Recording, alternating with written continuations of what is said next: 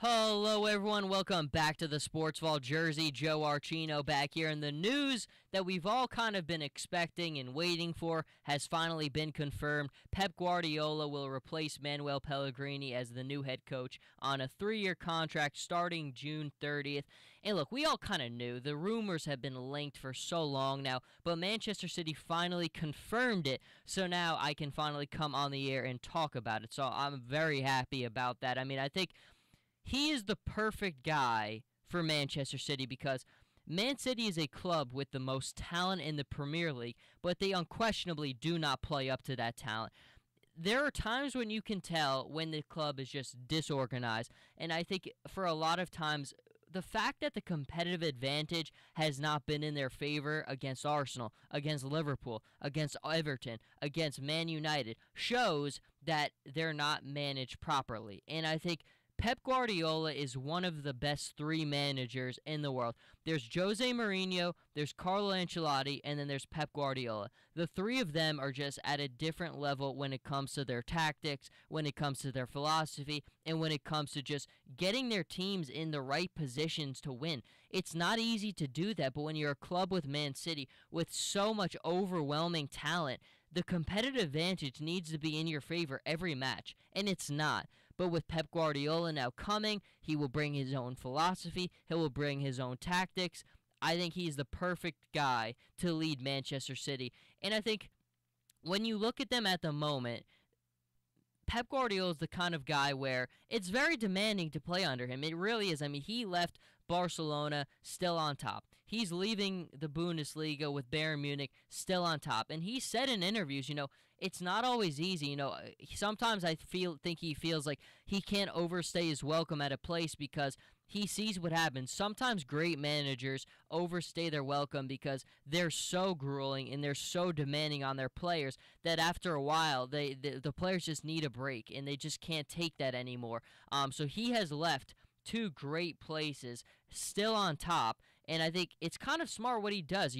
He had an incredible run with FC Barcelona, Champions League, La Liga titles, UEFA Super Cup, did it all, the Bundesliga with Bayern Munich. I mean, he really had such a firm control over that league with Bayern Munich, and now you see he's taking his next challenge to the English Premier League with Manchester City. It's a 3-year contract, but I really believe when you look at the Premier League, he could dominate that league these next 3 years and possibly bring Manchester City to the success they've always wanted in the Champions League because Man City is going to throw whatever money it takes to win. The contract financial details haven't been released yet, but I would be very surprised if he wasn't maybe the highest paid manager in Premier League history. Man City will do whatever it takes to put trophies on the table. They showed it with Raheem Sterling. They showed it with Kevin De Bruyne. They will do whatever it takes to win. And that's something you like from a club. They just needed to get the right manager in place. Manuel Pellegrini, you give him credit. He did a lot of good things for Manchester City. But over time, I don't think he's been the right man for the job. Again, you could just tell this season they don't have the competitive advantage in the matches that matter, and that is really inexcusable. Pep Guardiola now is kind of the man. We knew he was going to be the man there, and he will be taking that role. And the interesting thing I think is, which I thought about right away, is what response does this trigger from Manchester United? We know Louis van Gaal is on the hot seat more so than he ever has been. Jose Mourinho, there were reports that he wrote a letter to Man United expressing his desire for the job. Does this make them pull the trigger on a Jose Mourinho? Because it did seem like after it was confirmed that Carlo Ancelotti would be taking over for Pep and Pep would be stepping down, that Jose and then Pep, their names were kind of being linked to both clubs. But now Pep has it's confirmed. He's going to Man City. Does this make Old Trafford pull the trigger and bring in Jose Mourinho? I think they might have to. I mean, I really think with Pep Guardiola in place, with the talent that he has, he's got to be salivating over the fact with this roster that he has. I mean, if you're a manager like Pep, you look at what position Man City is in now, and you say, how is Manuel Pellegrini not taking control of the Premier League? Because that's the biggest thing. You have Leicester City in first place. Leicester City, I love the way that they play. I love Vardy. I love Mahrez.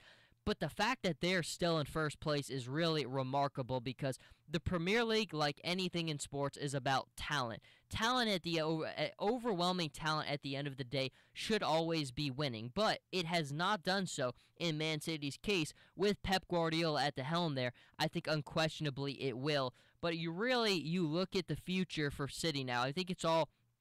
We'll see what happens the rest of the season. I think that, Man City really needs to maybe win the FA Cup and the Community Cup to really solidify themselves, get the confidence, get the competitive advantage back in their favor to realistically have a chance to win the title this season. But when you look on the horizon, if you're a City fan, it's hard not to get excited over the prospects of Pep Guardiola being the official guy there because, again, he has all the talent to work with. He has a club that will throw all the money that it takes to win at a title, and he is a guy who has such a presence of the game, such a love and an understanding of tactics and what it takes to win. It is a slam dunk for Manchester City. We'll see what response it draws from Manchester United, but everything that you look at this morning, I think Man City has kind of stolen the headlines once again, like they've been doing so long. I mean, with Raheem Sterling, they steal the headlines. With Kevin De Bruyne, they steal the headlines. And once again now with the confirmation of Pep Guardiola, I think they steal the headlines, and the future looks very, very bright for Manchester City Football Club.